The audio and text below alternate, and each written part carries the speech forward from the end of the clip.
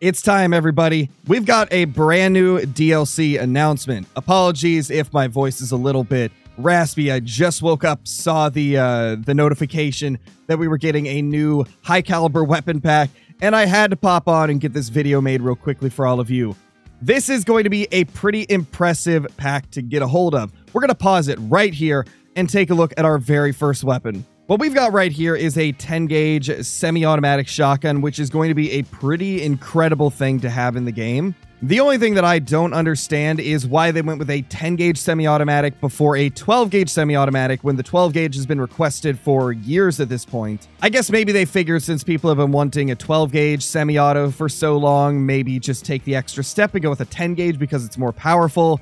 I'm assuming that was probably the thought process, but I would have preferred a 12 gauge, though this is still going to be a really good addition to our arsenal of shotguns, and likely it will become one of the best ones that we have in the game. Now, as we continue our look at the brand new trailer for this weapon pack, we've got a few little scenes of them just walking through with the other brand new weapon, which is a 4570 handgun. I do not really see a use for this, to be honest. This is going to be one of those guns that is more of, it's for the people that have wanted another handgun in the game. It's not really going to be something that's super groundbreaking or useful, as it's a 4570. We all know how the 4570 performs in the game. It's very underwhelming, and not a lot of people use it because it's got limited range, and there's a lot of guns in the same class range that just perform better overall.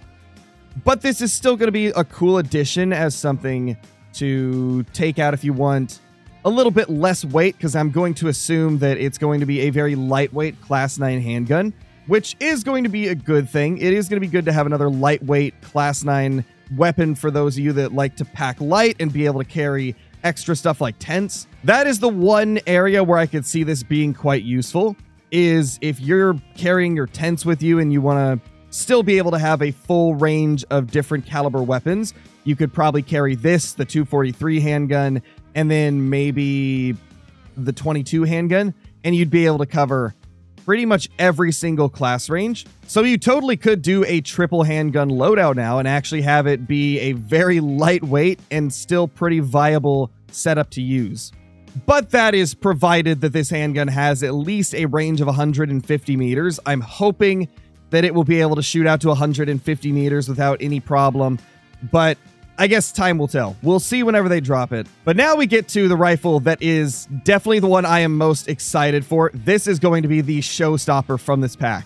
The 300 Magnum AR. Holy crap. This is exactly the type of gun that I was hoping for. This one is going to absolutely steal the show. I mean, just look at it. It's a 300 Magnum AR. That's just crazy. That is absolutely ridiculous. This is going to be a rifle that's going to be useful for everybody in pretty much every situation. Now, the only question I have is how many bullets is it going to be able to hold? Because we already know the 300 Magnum is an absolute powerhouse. 300 Magnum is always going to be a very useful caliber in the game. And so getting one in semi-automatic is going to be very powerful. But is it going to be a 3-round magazine? Is it going to be a 4, 5, 6-round magazine? What are they going to go with? I'm going to assume either 4 or 5, because 5 seems to be the standard for the ARs. We've got both of the other ARs in the game that max out at 5 rounds. But then we have the 300 Magnum bolt action, which has a 4-round magazine. So are they going to go with 4 rounds, just like the bolt action? Or are they going to go for 3 to make it so the bolt action still has, you know, one realm where it's better? Or are they going to make it just like the other 2 ARs and give it a 5-round magazine? I'm really curious about that. The other thing that I am a little curious about is what the recoil is going to be like, because if this thing has a ton of recoil, then it won't be as good as if it's got like a moderate amount of recoil or a low amount of recoil.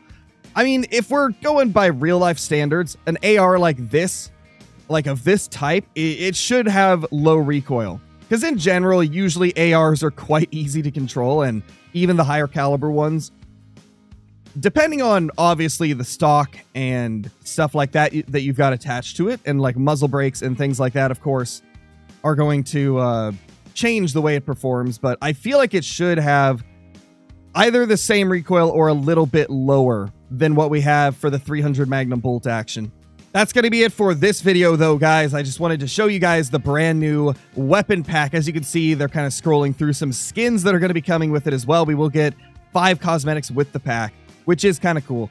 I'm more excited about the pack, but it is nice that we're going to get a few skins as like a bonus with it. Let me know what you guys think of this weapon pack. It's definitely going to be a mixed bag, in my opinion. There's a couple guns that are going to be quite good, and then one that's probably only going to be used by a small portion of the community. But let me know what you guys think. What is the one you're most excited for?